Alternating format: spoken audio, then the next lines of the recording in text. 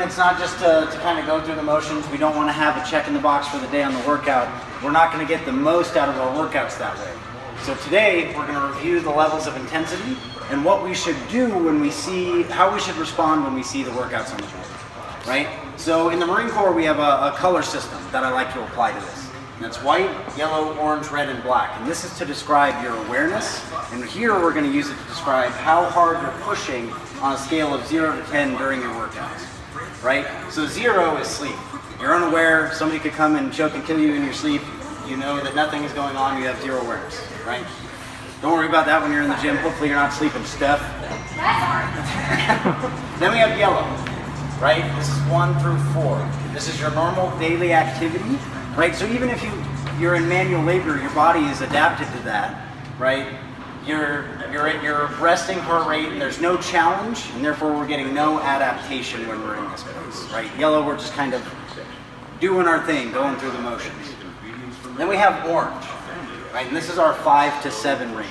This is where we're going to be spending most of our time during our workouts in the gym. So we want to get into orange during the warm-up.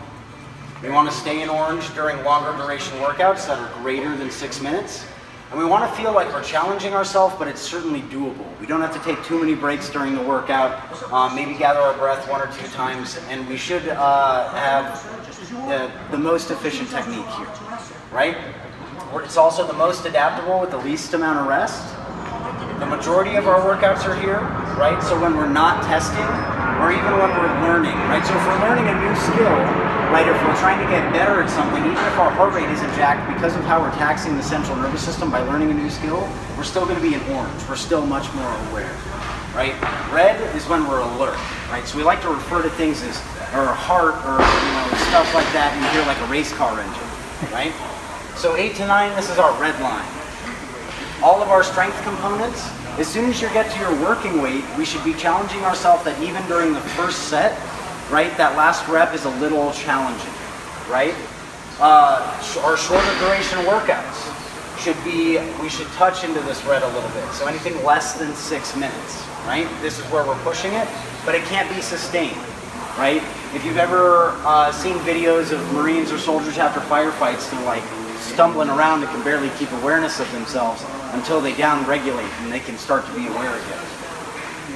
This is when we're testing or we're in application, right? So when you see a named workout on the board, like Helen we did last Friday, if you see other ones that we do are Jackie, these named benchmark workouts, that's your time to really test and apply.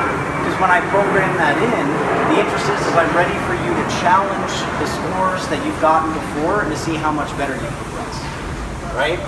So benchmark workouts. Also during our max lifts. So once every 3 months we're going to come in, we're going to max our front squat, we're going to max our back squat, and we're going to max one of our weightlifting disciplines during a month, right? So obviously that's going to be in the red, but this requires more rest for our adaptation, right? It's really going to put us down a little bit. Then we have conditioned black. This is when you're crying naked in the fetal position, and even though your eyes are open, you can't see, right? It leads to injury, crying, and takes the longest recovery, right? So here we're going to see technique failure because we've had CNS crash, right? Our central nervous system is completely shut down, and we no longer have any efficiency to anything that we do.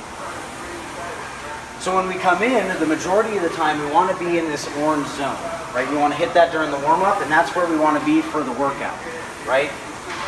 When you come in and you see super short duration workouts, or it's a named workout, or during your strength components, right? This is where we want to be in the red, where we're really challenging ourselves. But remember, this can't be sustained, and that's why we don't spend the majority of our time there. Sound good? Mm-hmm. Do we have any questions? Did we learn something today? Yep. All right, good.